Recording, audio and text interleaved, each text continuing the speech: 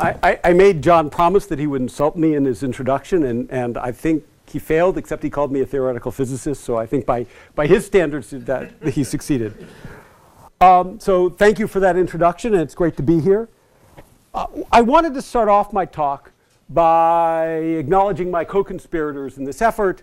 First and foremost is Martin Casado, who's a graduate from here in 2007, should be familiar to all of you. I believe he's a consulting professor actually here. And he is really the inventor of software-defined networking. He remained the intellectual leader in that field some 6 or 7 years later. And everything I'll be saying today is really largely due to him. Then there's another character you're familiar with, who, when he's not starring in James Bond videos, actually has been leading the software-defined networking effort as well. And then there's somebody you probably don't know very well, which is Teemu Koponen, who has played a major role in architecting software-defined networking, and in his spare time is the best internet architect in the world, period, by a large margin. So I wanted to spend a little time talking about my co-conspirators rather than just putting up their names on the first slide, because when I was at Xerox PARC about 20 years ago, they did a survey asking, how do you choose what problems you work on? And most people said, you know, intellectual depth or practical relevance or, you know, potential commercial applications. And I said, I choose who I work with, and then I choose what I work on. And because for me, the idea of co-creating with people that I like and respect is the highest pleasure in research. And so for the work in software-defined networking, I've had the best of both worlds, both intellectually interesting work and working with people that I have the utmost affection and awe of. Now, of course, in software-defined networking, lots of other people have done very important work. There's a huge group at Stanford that's done it, the Open Networking Lab that was formed by Guru and that's led by Guru, sort of formed out of the Berkeley and Stanford groups. Then there are people at many other universities and many other commercial endeavors who've been working on this. And their ideas obviously will be reflected in my talk, but I want to, you know, most of it flows from these co-conspirators. I want to start my talk with a couple of clarifications. First, I want to acknowledge that coming to Stanford to give a talk about software-defined networking is a huge exercise in bringing coal to Newcastle. And at first, I turned down the invitation because I thought, this is stupid. And then I realized that Nick and Guru probably have never given a departmental-wide talk in software-defined networking at Stanford. And I've never given a department-wide talking on SDN at Berkeley, but Guru has. And so maybe the right aphorism here is that nobody can be a prophet in their homeland. And so you have to go to some other university to be able to articulate your vision of what software-defined networking is. Second is this talk has no technical depth, zero. You're not going to find any interesting algorithms. There's not going to be any new results of we used to not be able to do this and now we can do that. And that's because SDN really is not a technological development in the classical sense.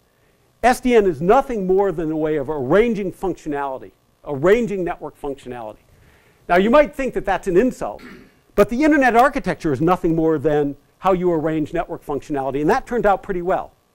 So the point is there is nothing clever about the internet architecture. There's no place where you can look at it and say, wow, they solved a really hard technical problem there. It's all about wisdom, about getting the right solution, not being clever. So this is going to be an architectural talk, an unabashedly architectural talk. But academia and architecture don't always mix so well. There's a user interface expert who played a long role at Apple. I believe he's at Northwestern now, who says academics don't get paid. I mean, get paid for being clever, not for being right. So in this talk, though, I am not going to try and prove to you that I'm clever, because I'm not. I'm going to try and argue that we're right, because we are. Okay? So the talk will have three main components. I'm going to give a basic introduction to SDN. I know a lot of you already know a lot about it, but if you don't understand the basics, the rest of the talk is a waste of time. This is a departmental-wide talk. So I want to make sure we're all on the same page. And my twist on SDN is probably a little different than what you're used to. Then I'm going to talk a little bit about what we thought when SDN was invented. What were the ideas we had in our mind, and then what we think now. And after 5 years, and then I'm going to explore the opportunities and implications of these changes in thinking and what it means for the future of networking. So I'll start with talking about the basic introduction to SDN. And there I want to talk about its roots, because its roots are deep and broad. It didn't just come out of one isolated piece of work. There have been people who are doing early efforts to try and separate the control plane from the data plane. I'll explain what those are later. But for Epsilon, people at Cambridge, long time ago. There were commercial efforts to manage wireless networks. Certainly Aruba, later Meraki, have been using centralized methods that look a lot like SDN. There were internal efforts to tame data center networks at Google and Amazon and elsewhere that looked a lot like SDN. And certainly where I got involved with the Stanford group was in these academic projects to revamp network management. But there were other projects at CMU, the 4D project, AT&T Research, the RCP project. There were all these people who were working not exactly in SDN, but in closely related areas. SDN, most people think that it originated when the Knox network operating system and the OpenFlow specification came out in 2008, and that's sort of when it officially started. But what I wanted to make clear is it came out of a much longer intellectual history of people working on related things.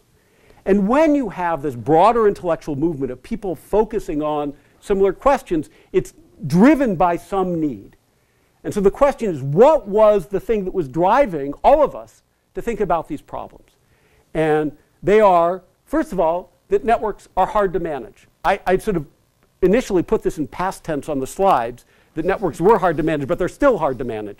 So networks are very hard to manage. It takes sort of an order of magnitude more sysadmin help to administer a single switch than it does to administer a single computational node. So that they're compared to other things we have in computer science, networks are hard to manage. They're very hard to evolve. That is, if you want to introduce new functionality into the network, it's much harder in networks than it is in other software systems we're used to. And network design is not driven by formal principles.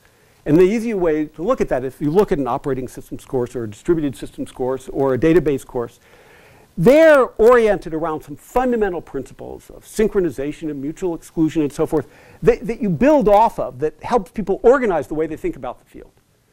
The way we, and that means sort of all of us who teach networking, it's basically a big bag of protocols. We have no principles. We just teach them a various set of protocols. So those are symptoms of why we started looking. But what's the root cause? Why do we have these problems in networking? And the way to think about that is to go and ask, well, how do we build the systems that work well? What do we do? What makes it work there? And what we do there is we break the problem into tractable pieces. And this was most pithily expressed by Barbara Liskov in her Turing Award lecture, where she said modularity based on abstraction is the way things get done. That is, that's the one trick we have. If you want to build a system that scales and works, use modularity based on abstraction. So if you're looking for root causes, the answer is simple, which is if you can't manage, if you can't evolve, and you can't understand a system, then chances are you don't have the abstractions right. So if that's true, then what abstractions do we need for networks?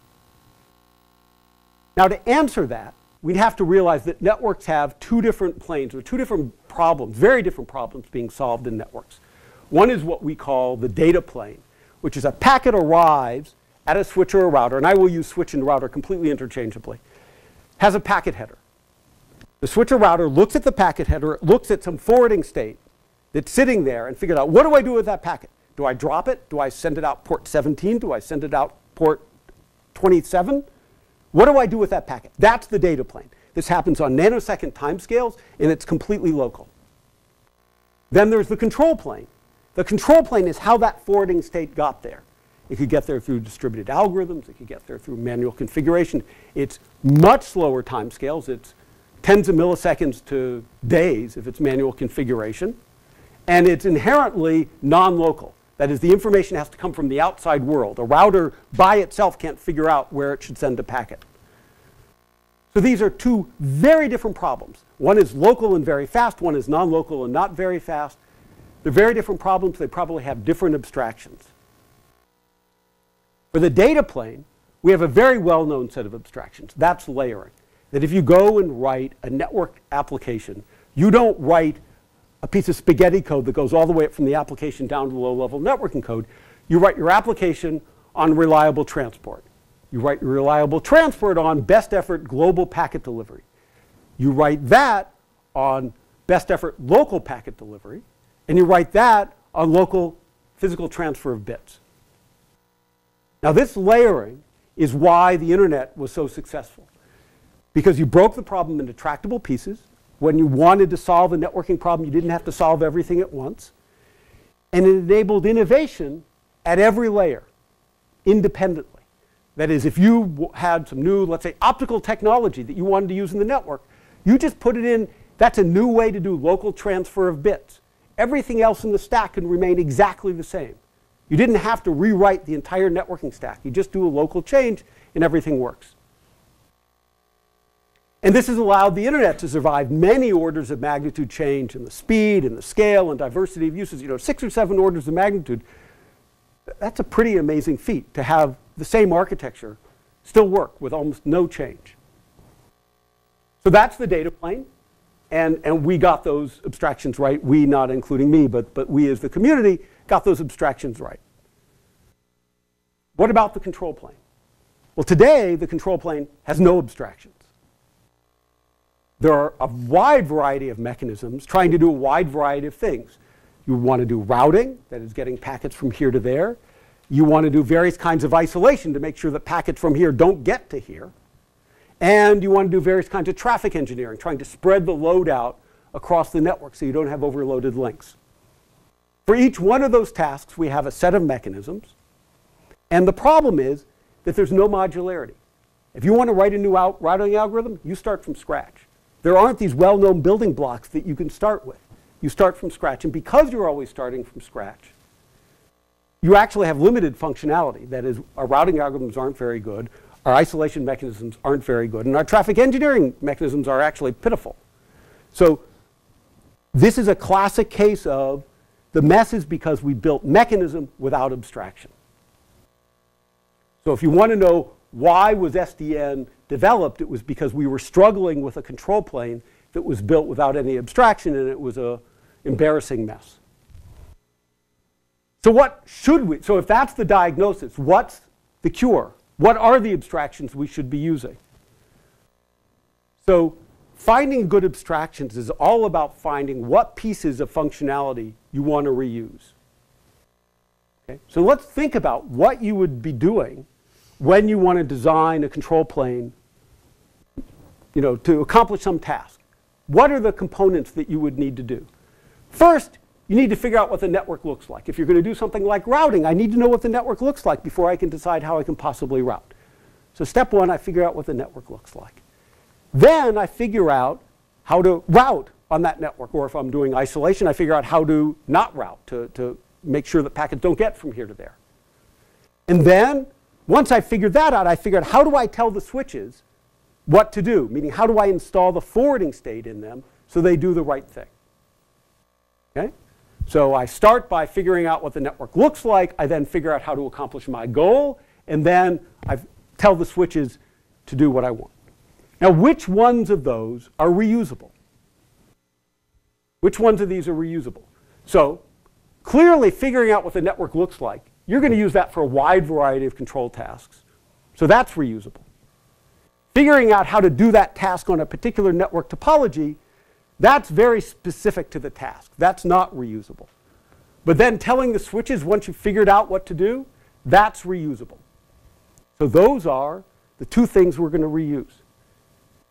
You now, in exactly 14 minutes, know everything you need to know about SDN. That is SDN. It is the use of those two control plane abstractions. That's all it is. So I told you there was no cleverness. So you have the global network view that provides information about the network.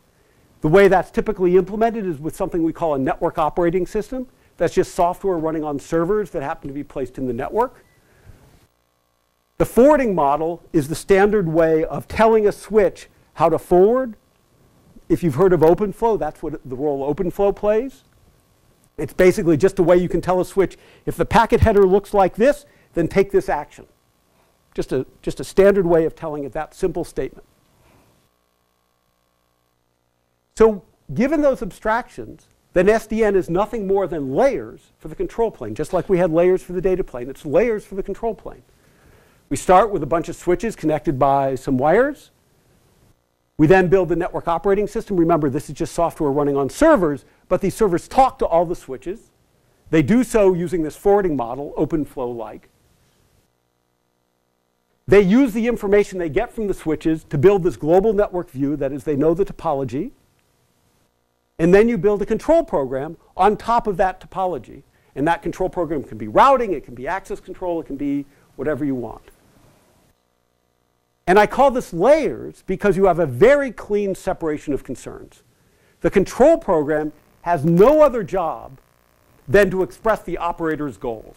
Like if they want to do connectivity or if they want to do isolation, that's what the control program is concerned with. It's implemented on top of this global network view. The control program doesn't care where that view came from. It doesn't care how you found it out.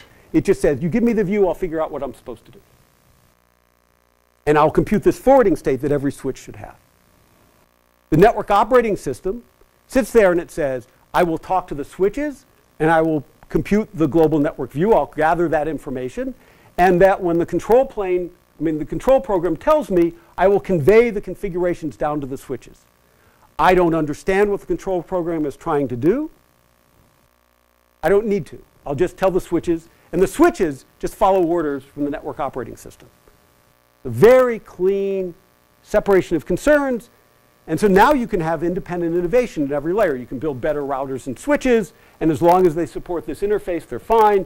You can build better network operating systems, and as long as they take orders from the control program, they're fine. And you can change what your control program does, and the other layers can remain intact. So while this is very simple, it is a major change in the paradigm. That is, the control mechanism now is no longer a distributed algorithm like we think of routing algorithms. It merely uses the network operating system API. It is nothing more than a graph algorithm. Given me a graph, I will figure out what I should do. If you want the shortest path, I use Dijkstra. If you want k disjoint paths, you go write some complicated graph algorithm that computes k disjoint graphs. But it's local. It has nothing to do with distribution. So that makes it much easier to manage, evolve, and understand. Those were the three symptoms we identified earlier that networks were bad at. And once you go to this paradigm, they now become much easier. It also ends up with a very clean separation of control and data planes. That is, the data plane is now completely handled in the switch, but the control plane is now running on these servers in the network. So they're completely separated. Whereas today, when you buy a box, it has the control plane and the data plane all jumbled together in a proprietary closed box. This separation allows you to use commodity hardware and third-party software. It also allows you to do much better testing of the network. Because there's this clean separation, you can test the control plane independent of the underlying hardware. And there's been a lot of work at Stanford and at Berkeley at trying to take advantage of this and try and elevate network testing and troubleshooting to a first-class citizen the way it is in the chip industry and other places where they do this testing very well. So this separation makes networking look a lot more like the rest of the industry. But everything I've said so far is based on what we thought 5 years ago. So now I want to step back and say, given that it's been 5 years, we got a lot of it right. But we had a couple of areas where we were just flat wrong. So the rest of the talk, I want to explore what those areas were, why they're important, and what the implications are for the future of networking. But I want to be clear that if you think about SDN as just sort of observing modularity in networking, that part we got right. And all of the additional insights that we have now are about finding new and more advanced kinds of modularity. That is, our search for modularity was right. We've just discovered additional modularity. Whenever you build a system, it sometimes takes you a while to get the modularity right. And it's taken us 5 years, and we're probably still not right. So let me list a couple of things we used to think. We used to think that the control program would compute the configurations, that is, the forwarding state, for all of the network switches. We thought that switches were relatively homogeneous in role and function. We thought the network was comprised entirely of hardware switches. Of course it was. What other kinds of switches are there? And we thought the network data plane was fairly simple. Because that's been the dogma about the internet, is that it has a very simple data plane. So what we now think is that those are all wrong. Okay? So what I want to do is go through each one of these and explain individually where we're wrong and why you should care that we were wrong. So let's go to misconception number one. The control program configures all of the switches. That is, that its job is to go and compute what the forwarding state should be in all the switches. So what is the role of a control program? Control programs are how operators express their network requirements and policies. That is, should everybody be connected? Should these people not be able to talk to these people? That's what the control program is supposed to express. The control program should not be in charge of implementing those requirements. For a simple reason, which is one of the goals of modularity is to push complexity into the reusable portions of the system and keep the things that you have to write on a per application basis very simple. And you want control programs which are written on sort of a per site or per application basis. You want to keep those as simple as possible and push the complexity into the reusable code. So you don't want your control program responsible for implementing. So let me illustrate that with an example. So here we have a network. We have host A and host B, and then here are a bunch of switches connected by links. And the operator's goal is to prevent A's packets from reaching B. Let's say this is a visitor's laptop in the lobby of your corporation, and this is a back-end database that holds all of your company's secrets. And you would like to make sure that packets from A don't get to B. That's a natural requirement. So if you did it with a standard SDN method, what you would say is the control program would then instantiate forwarding entries that says, if you see a packet from A going to B, drop it. And you would have to enter those forwarding entries at enough places in the network so that it was impossible for a packet ever to get from A to B. And the problem is that then the control program must respond to topology and routing changes. Let's say I put in a new link from here to here. Then the control program would have to know, oh, there's a path available.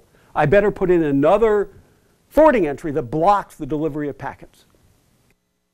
So now it becomes hard to write a correct control program because it's got to monitor all changes in topology and routing. It's not impossible, but it's hard. It's way too hard, much harder than it should be. So that's where what we call network virtualization comes in. What we do is we introduce a new abstraction and a new SDN layer. The abstraction is a virtual topology. That is, this is purely logical. We use switches that you can configure. So it's a logical switch that you can put flow entries in. And that's how the operator can express the requirements and policies.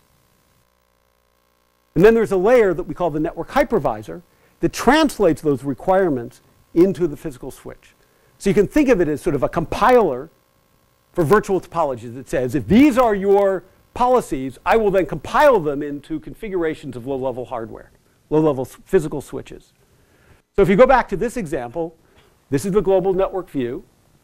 The virtual topology that the operator would use to say, here's my network. It's just one big switch. And I know I have a host A somewhere and I have a host B somewhere. And all I want to tell you is if you see a packet from A to B, drop it. At that point, the control program is done. It has told the network all of the semantics that are specific to its application. It's now the network hypervisor's job to insert these flow entries. And if the network topology changes, it's the hypervisor's job to follow those topology changes and make sure you have the flow entries. So now we've made it much easier to write the control program, a lot harder to write the compiler, but compilers are always hard to write. That's OK. So we take this picture, and what we do is we insert a new layer, this network hypervisor, and the virtual topology. You write your control programs on the virtual topology, and that topology will differ depending on what job you have. And then the network hypervisor translates that or compiles that virtual topology into what your physical network looks like based on the global view. And then your network operating system carries that down to the actual physical switches. So virtualization is the killer app for SDN. Consider a multi-tenant data center, a rack space, Amazon, So you have lots of customers who want to move their network to the cloud. And Rackspace and Amazon want to allow their customers to specify their policies of what VMs are allowed to talk to what other VMs in their virtual network. So they allow them to specify a virtual topology that has their policies and requirements. And then the data center's network hypervisor takes all of these, and I mean thousands of them, and compiles them down to low-level configuration so that everybody's individual policies are met. This is something that you could not do with today's technology, or before SDN. Sure, you could do it with a few. Having thousands and having them change dynamically, you couldn't do it. And so this is what people are paying money for. This is the killer app. Now, there are long-term implications of network virtualization. One is that in the long run, virtualization may be more important than SDN itself. SDN may be very useful. It certainly is now for implementing virtualization. But in the long run, it may be virtualization that's actually the thing that adds value. That is, that's what people are actually willing to pay for because it makes it easier for them to manage their network. And SDN is a means to an end rather than an end in and of itself. Meaning, 5 years from now, somebody may invent some other technology that supports network virtualization that's better or worse than SDN. But what will be important, I think, in the long run is that we have some kind of network virtualization. We can also extend this to much more general abstractions. The idea of virtual topologies just being sort of logical networks that do forwarding, that happens to be the use people are making of it right now. But you can extend this to include much higher level functionalities like authentication and so forth, and actually allow these virtual topologies to express sort of application level semantics of who's allowed to talk to who, and allow the network hypervisor to then enforce those at the network level. That would make it much easier to build these large-scale applications. So that's something that may happen in the longer term. And that network virtualization completely decouples the control program, which expresses the operator's goals, from the physical network. And what that means is that the operators now abstractly express the requirements, and the network hypervisor has complete freedom in how it implements those desires. And that's going to be important. So let's go to misconception number 2. Switches are relatively homogeneous and roll-in function. And all I mean by that is if this is a network, then when you implement your functionality, you just sort of, you sort of put in these flow entries and they're spread throughout the network, and you don't treat switches any differently than any other a priori. So let's explore that. When you think about what happens when you have a host sending a packet through a network, there are 3 different logical interfaces. First of all, the host is telling the network something, which is, I want this packet delivered to this destination and maybe something about quality of service. That's the host talking to the network. You then, as the packet goes through and hits each router, the packet is telling something to the router. It's saying, this is who I am. You should look at me and figure out what are your forwarding state you want to use to forward me. Okay, so the packet is trying to identify itself to the router. And meanwhile, while all these packets are running around, the network operator is trying to control the network. So the operator is trying to tell the network something about traffic engineering or isolation that's a network level concern, an operator level concern. So these are relatively independent interfaces. Okay? So how are they implemented in today's networks? So for current networks, the packet header itself is used for both the host talking to the network and a packet talking to a router or switch. That is, when a packet arrives at any switch, the switch says, first, what was the host trying to do? I.e., what destination was this going to? And then it says, and now I need to use that information to look up in my forwarding state to figure out how to forward the packet. So it's doing both of those interfaces with the same header. But current networks have no general operator network interface. That is, the way the operator controls the network is completely kludgy and not worthy of the name interface. SDN gives you this complete programmatic, beautifully clean way of the operator controlling the network. But it does nothing to separate the host network and the packet router interfaces. That is, you still use the packet header and you look at it at every router or switch along the way. Now, MPLS is a technology that the non-networking people don't, probably don't know. The only thing you need to know about it, A, it's used widely in large networks, and it makes a distinction between the edge and the core of the networks. The edge uses the header as the host network interface. That is, when the packet first hits the first hop switch, the edge router looks at it and says, what was the host trying to do? It then slaps on something we call a label. Think of a label just as a bag of bits. That's only meaningful within the network. It means nothing to the host. So it inserts an MPLS label. And then the core, the interior of the network, doesn't look at the packet header at all. It just looks at that label and says, somebody already interpreted what this host was trying to do. They put this label on it. From now on, I just look at the label, and that's enough for me to know how to forward this packet. Okay. So what we should have done 5 years ago is recognize that MPLS was right.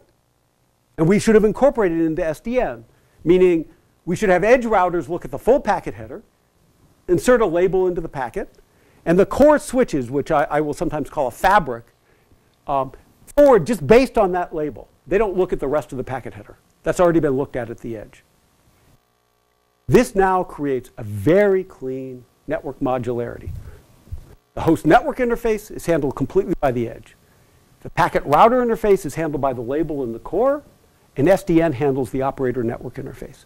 So once again, we find more modularity by separating this out. We have very clean separation of concerns, and we do each job once, and we do it right, rather than having it all munged together.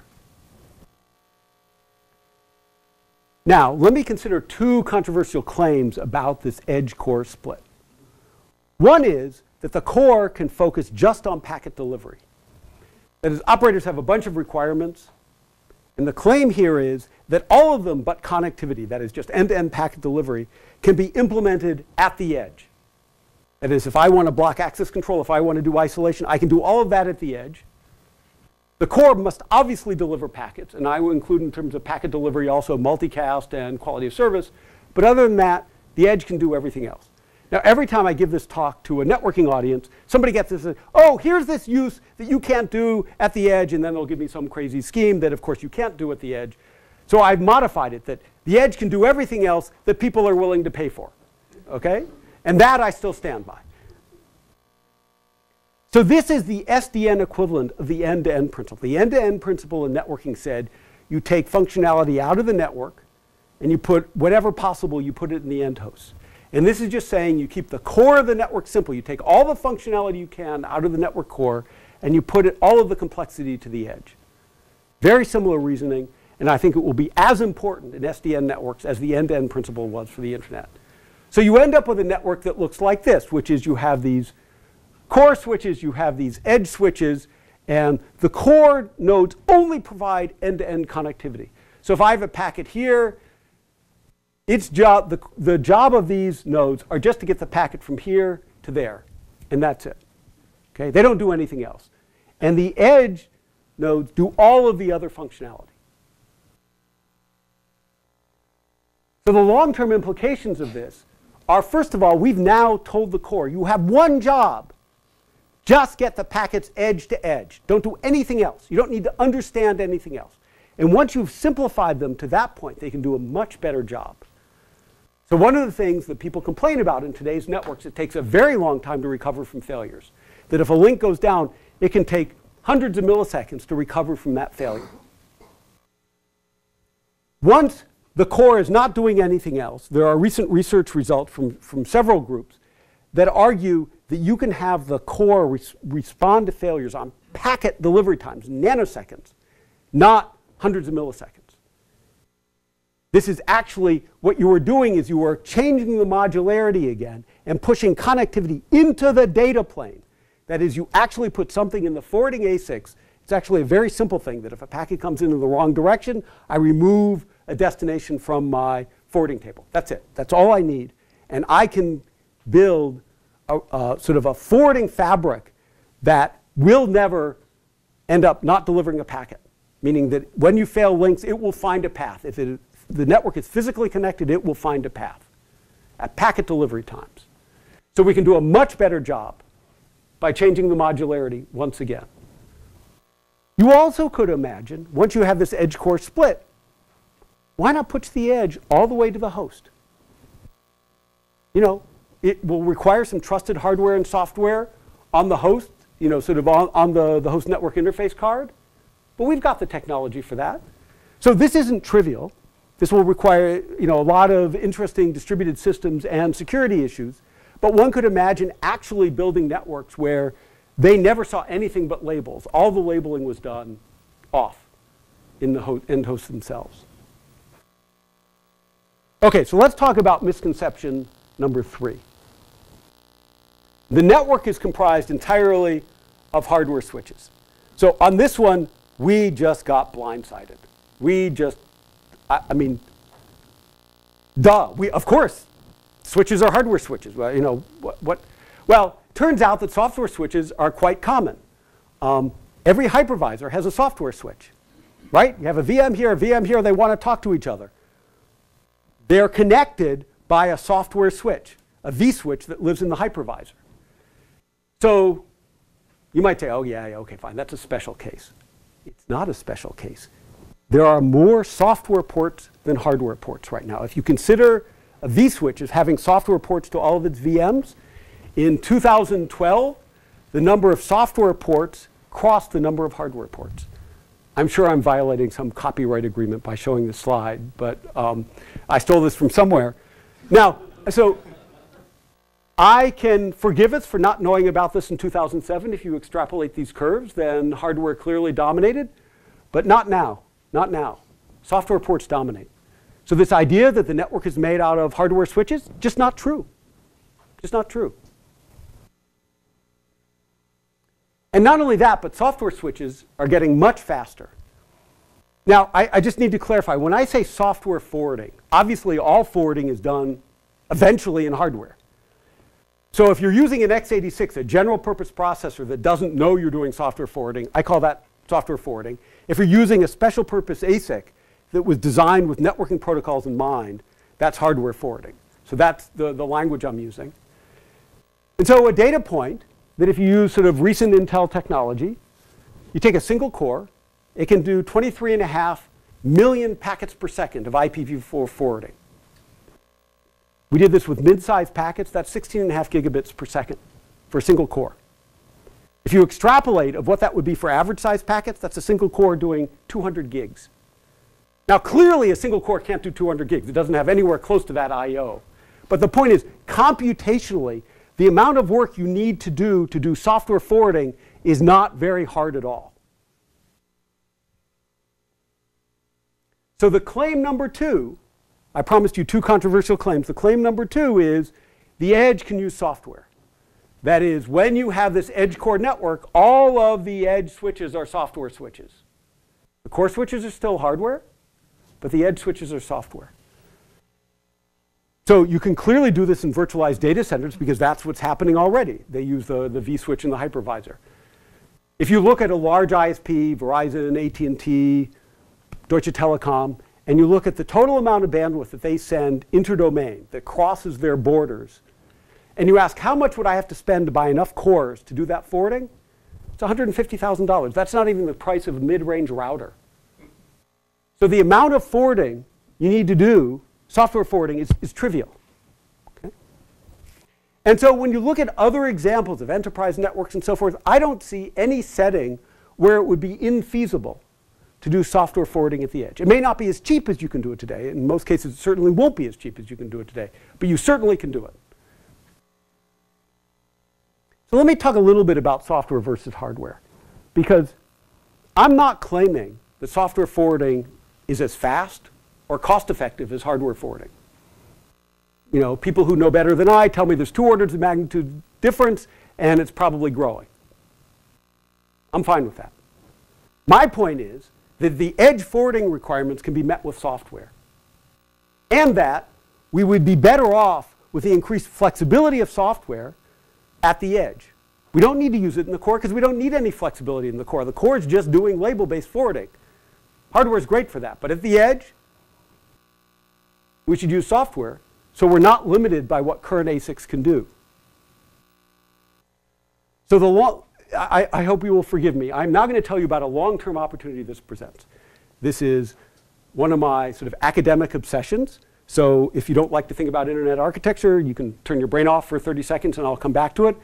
But what this could do if you put the software at the edge is you could allow architectural evolution and diversity. What I mean by that is you build, let's say AT&T or Deutsche Telekom, they build their domain with software at the edge, hardware internally.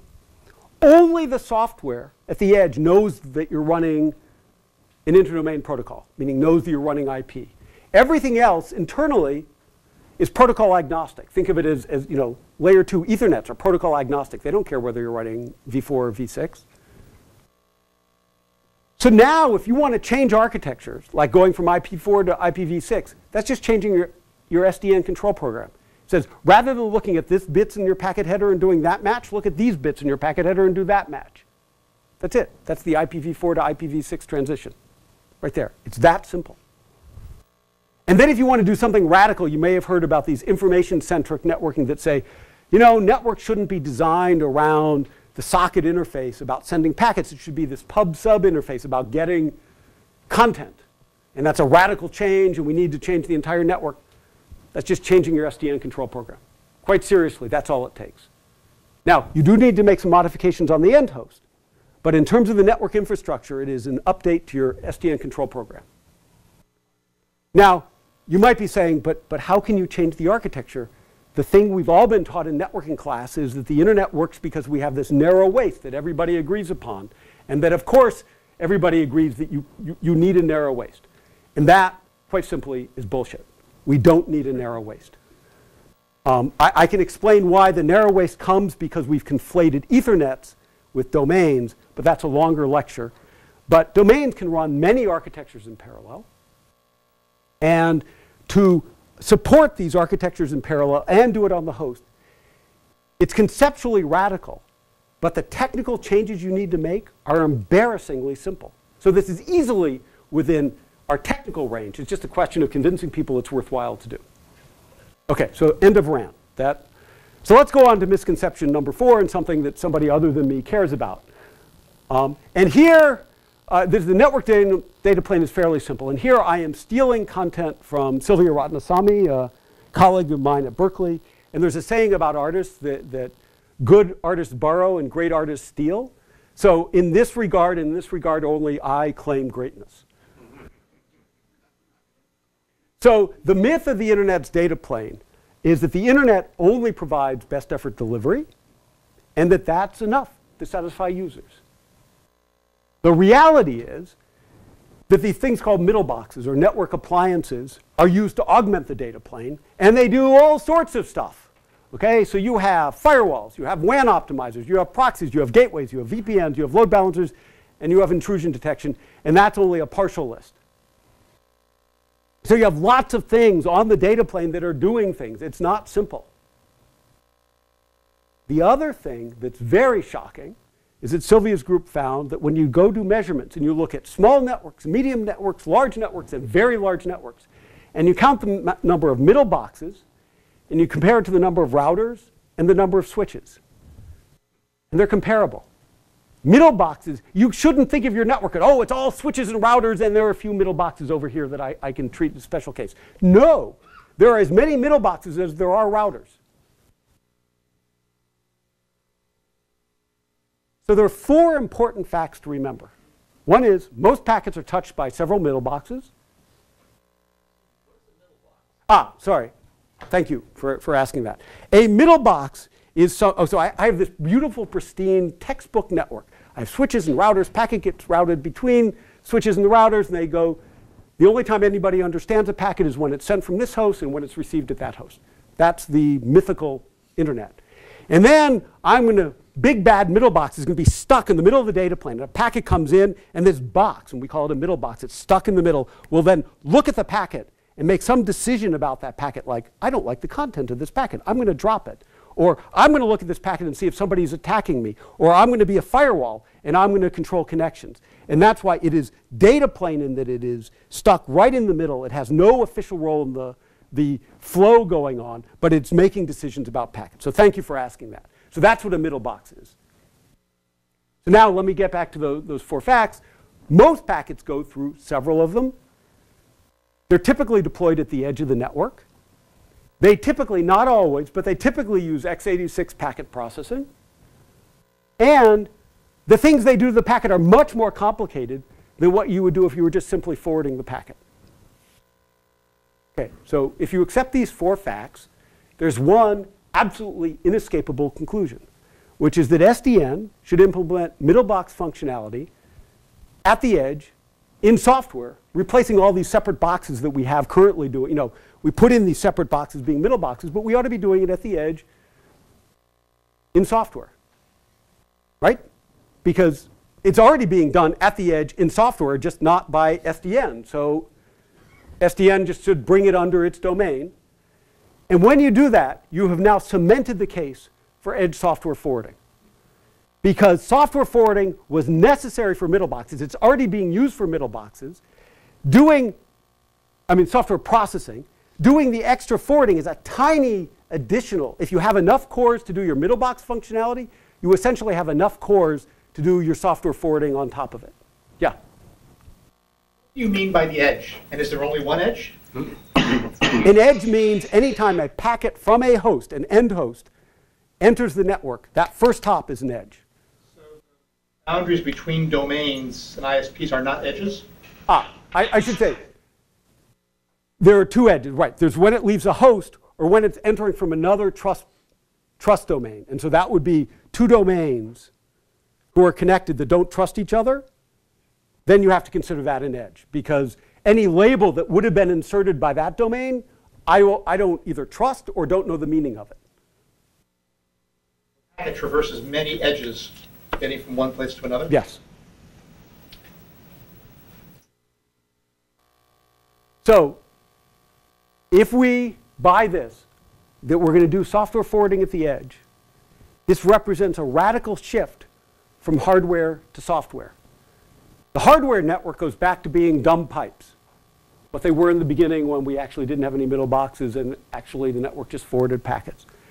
And everything interesting happens in software, at the edge, under the control of SDN. This is the truly disruptive nature of SDN. There was, yes?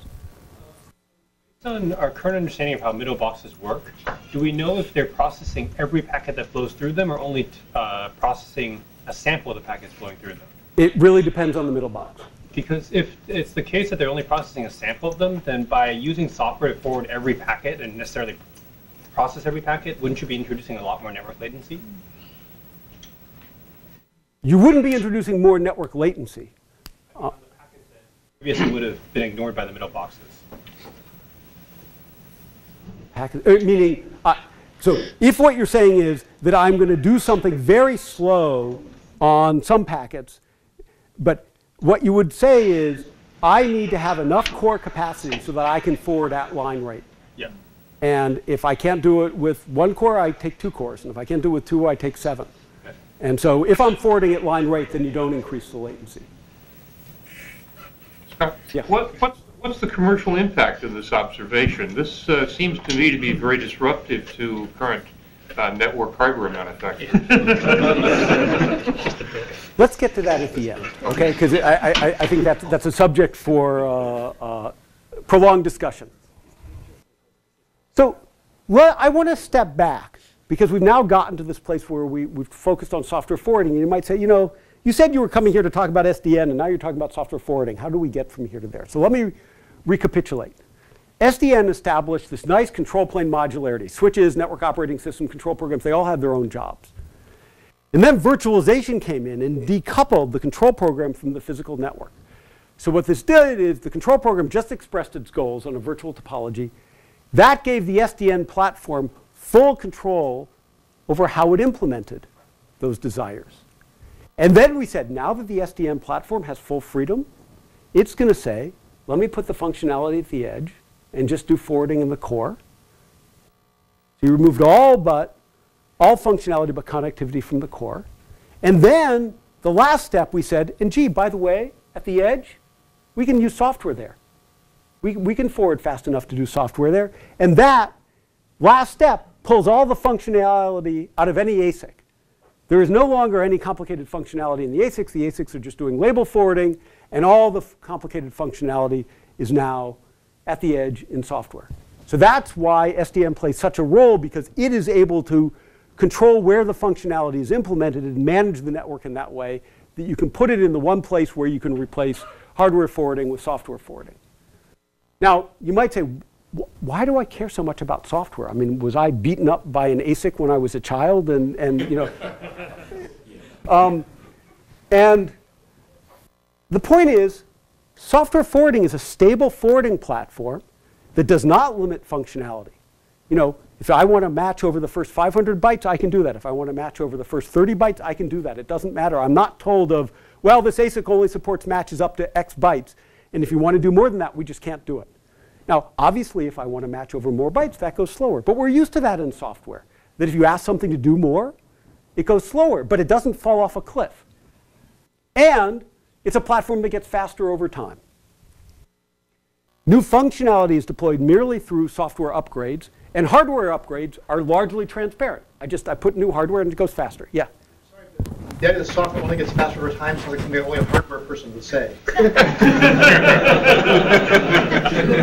I'm sorry. I've never seen software that actually got faster over time. Without better hardware underneath, and we know Moore's law has reached the end. So I don't see how that's going to happen. Software gets slower over time. Yeah. Only for those who don't believe in mini-core.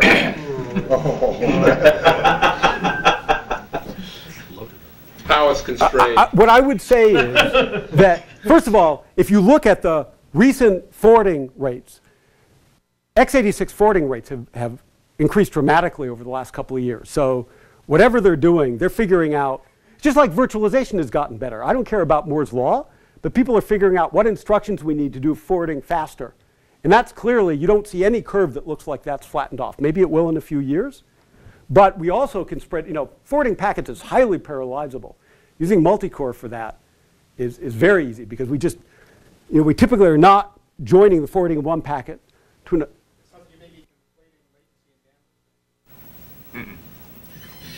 Actually, at this point, I thought you meant it was going to reduce latency. But using multiple cores is not going to reduce latency. Oh, I'm sorry.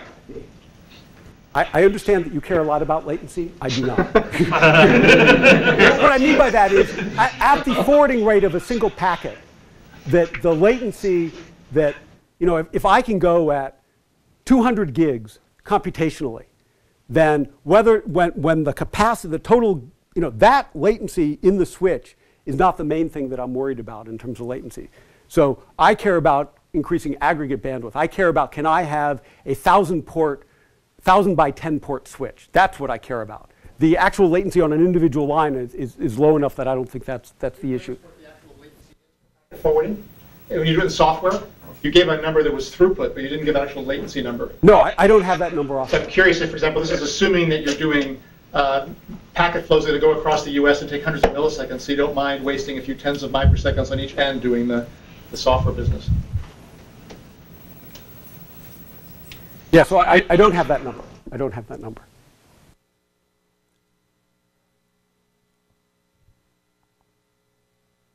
So the nice thing about this platform is it provides both stability and innovation. There's a much more stable customer experience than certainly if you try and do a network upgrade. And there's more innovation and competition, both in the hardware and the software platforms.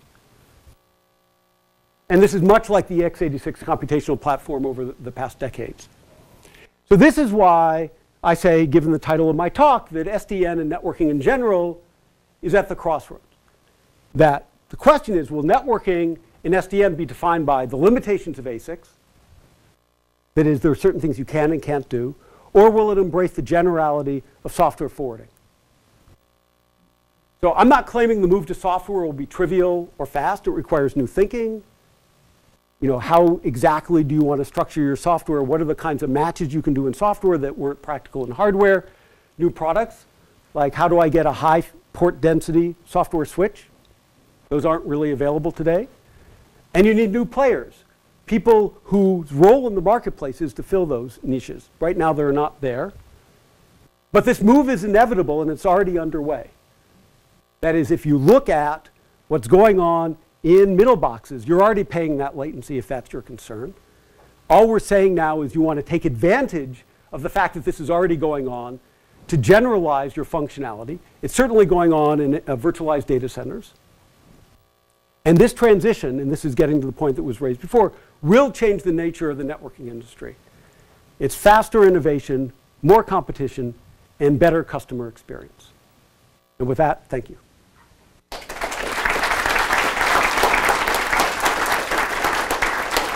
Yeah. Distributed denial of service attacks play in this bright new future. So what I would say is that any mechanism you would want to deploy, that you could deploy more easily by doing it in software at the edge than you could do now by saying, okay, I have to go and find a middle box, I have to go put it in a choke point so that I can do whatever countermeasures I want to take. So it doesn't magically solve it, but it gives you a much easier deployment path for those kinds of solutions. I mean, if you're talking about interdomain solutions, then this doesn't address. Interdomain, yes. Yeah, I've been reading that a lot of people are trying to apply SDN to layer 4 problems like load balancing. You know, some hard ones that hardware has done pretty well at, like SSL termination. That's kind of expensive. You know, and I do think these changes are going to occur, but what is your take being much closer to this on all of that? So, you know, I think there are some things that are going to be slower, faster than others, but I think eventually it's all going to be eaten by, you know, generalized software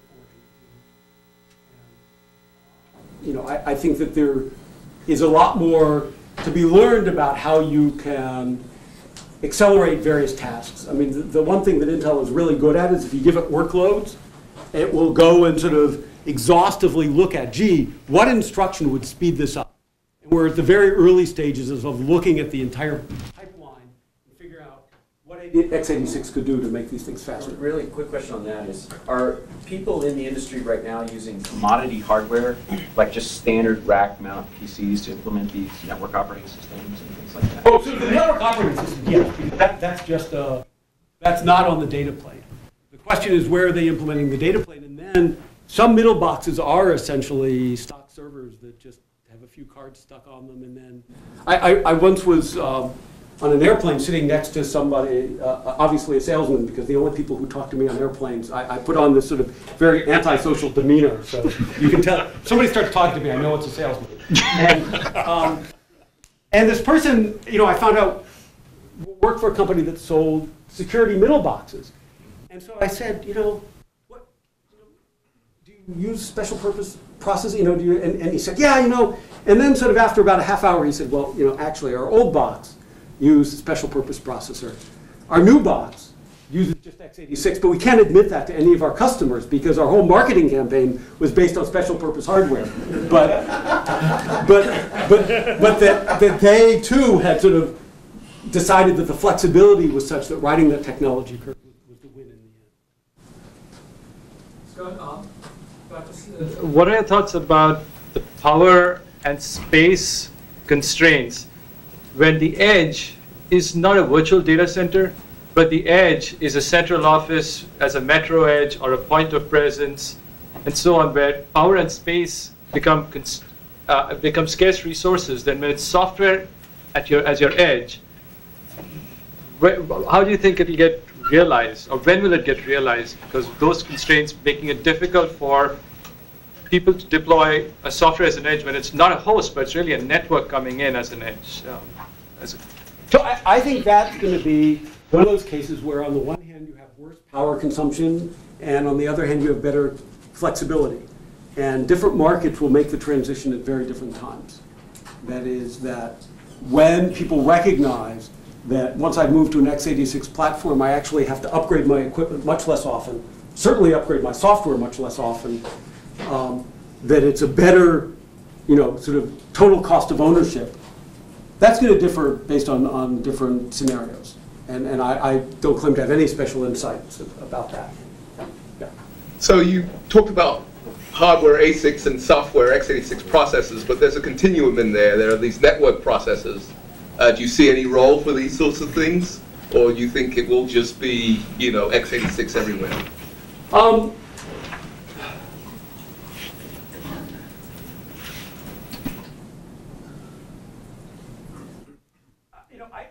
I don't want to make a definitive statement on that. I think that the people I talk to about middle boxes seem to think that network processors are getting a smaller share of the market than they used to. But you know, I don't want to make a definitive statement, but it seems like they've had a very hard time finding the sweet spot that's where the flexibility is much better than ASICs, but the speed is much better than x86s. I think that gap is narrowing. In terms of the implementation, are these is this mostly Linux on x86 with a real-time kernel, or is it some other? You mean how you do software forwarding? Yes. Right. So I mean, Intel has this DPDK, which is their software forwarding thing that is typically what we took our measurements on. But the actual It's just Linux, x86. with the real-time kernel, or is it just regular standard? I think it's a regular standard. I don't think it's a real time. So with if networks become much more programmable essentially and flexible, what kind of effect does that have on for sysadmins? Like what do sysadmins become in that world? Does Amazon just start hiring way more C programmers? It's like this. Right. I mean, I think there would be sort of two separate. There's the sort of edge-to-edge network delivery, where the network has a very simple task, and there will be network administrators to sort of make sure that happens. And then there will be people who will be sort of more about the sort of the SDN sort of auxiliary functionality, and that will be hopefully programmers. Yeah, and I guess like the underlying question is, do you envision these things being changed? Like, do you envision people actually writing code sort of on live networks, or would it still be more of a model where like you have some vendor like Cisco or something just writing new boxes at a more rapid pace because they're easier to deploy? So I imagine there will be companies that write software that they will go directly to users and say, this will solve your problem. So aside from, let's say, the large ISPs or the large data centers, I don't imagine many end customers will be writing their own control programs, but there will be companies that do. And the house I'm living in happens to be one of those customers. Bought the house that I happen to be living in. So the control program, is there a single control program, or is this a large distributed program which shares information with other instances of the same program, or what? It seems very complicated. Right, so that actually, when you're writing a control program, it is a distributed system, but it's a distributed system running over a cluster, not widely distributed over the entire network. So it's not really just a single box. You do need to shard the problem and spread it over several servers, but you get to control that rather than being the victim of the topology of the network. Okay, makes sense. Going by this core edge model, would it mean that there will be minimal renovation opportunity in the core area because maybe you can reuse the MPLS? Oh, you mean there will be minimal opportunity to do innovation in the core? Yeah. No, so actually no. That something like having networks that respond to link failures immediately. That's something we don't do now. They're terrible about that, and I think that's certainly within technological reach. So I think that it would be not in terms of broad-based functionality, but it would in terms of the metrics of how fast you recover from failures, and how fast can you support multicast joins and things like that. It would be. Can you use MPLS? It's already in place today. Yeah, but it doesn't recover very well from failures. So you need to build in that stuff. Yeah. So a really interesting talk, really provocative, because whenever Bob starts an answer a question like this, I start getting strange for me because I think of everything so differently. But I just have a lot of questions. I mean, first, one thing about my idea of SDN is kind of different. The idea that SDN is simply making switches programmable and enabling APIs into the protocols. And I remember somebody, I don't remember who it was, gave this really interesting talk about like the end of protocols and the future of networking. That was kind of good. And I wonder, and so this leads me to question your idea of a hypervisor running on top of the operating system, because usually a hypervisor just recreates a hardware interface or sort of duplicates it and virtualizes it. And so my question for you is, why do you seem to think that the control programs will want to use the same interface talking to your hypervisor as they would use talking to hardware? Because it would seem to make a lot more sense to me to have an API that doesn't necessarily resemble a hardware interface at all. So you're absolutely right, except that right now, if I'm running a network and I want to move it to the cloud, I think in terms of switches and configurations right now. If the cloud said, we've got this great interface, you have to learn a new language and it's got this other policy thing, but you can do whatever you want, I say, no thanks. If you say, you can take the configurations you're using in your current network and move it to the cloud, I'll do it.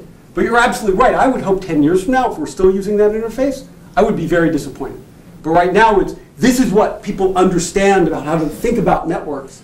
And in the early days of Nicira, when we went out and talked to people, we would say, you can do all this great stuff. And their answers were in terms of ACLs and these low-level mechanisms. They could not articulate a policy.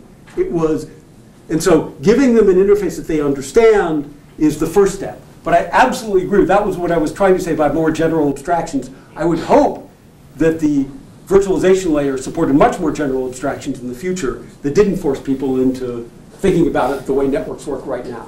If you look at operating systems, what they do is they don't just virtualize the hardware, they actually provide convenient higher level abstractions like files rather than a virtual disk, or processes rather than virtual addresses. But sometimes they're virtualized, but often you get these sort of higher level abstractions which are much more convenient. We're in complete agreement. We're in complete agreement. What do Beckelstein and the new smaller network startups have to say about this? Andy Beckelstein, do you know him? Yeah. So, what is a risk to think about this? I would not want to. Or as the next startup.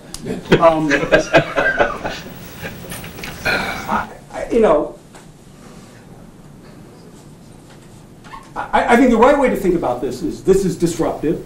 It will create new opportunities and it will render some old paths less relevant. I mean, building sort of very fast fabrics is a really important thing. And doing that well is incredibly important. So I don't want to diminish that at all. So there's going to be a role for hardware here, and just it's sort of the allocation of functionality may be a little bit different, or I would be advocating a different one, but it's not like whole vast swaths of the market go away. So can we expect that the core routers are going to be specialized hardware, or that they're going to be just another instance of a sort of standard server that you buy off the shelf? Oh no, I assume core hardware will be specialized for boxes. That's because of the multiplicity of network ports. I was just curious if I understood you correctly. Can you realize a CCN-like model or architecture using the controller? What are the modifications? Because the controller can tell the edge software what to do. So that the controller can say, when you look at the packet, look at if this is using some kind of name-based networking architecture, look at the name of the content, go check your cache. If it's there, the action you take is to respond with the object. If not, you forward it the way NDN would.